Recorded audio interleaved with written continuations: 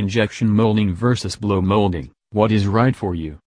On March 7, 2018 in blow molding process. Are you building a product that requires molded plastic parts?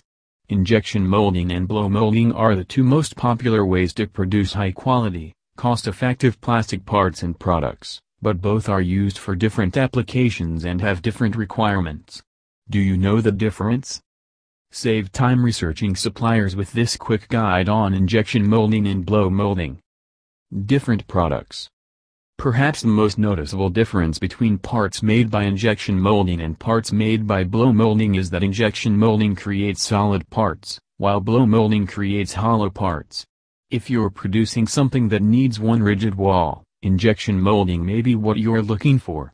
Some common examples of parts created with injection molding are bottle caps, hair combs, and housings for computers and televisions.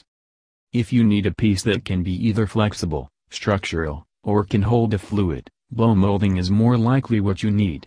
The most common example of a blow molded product is a bottle.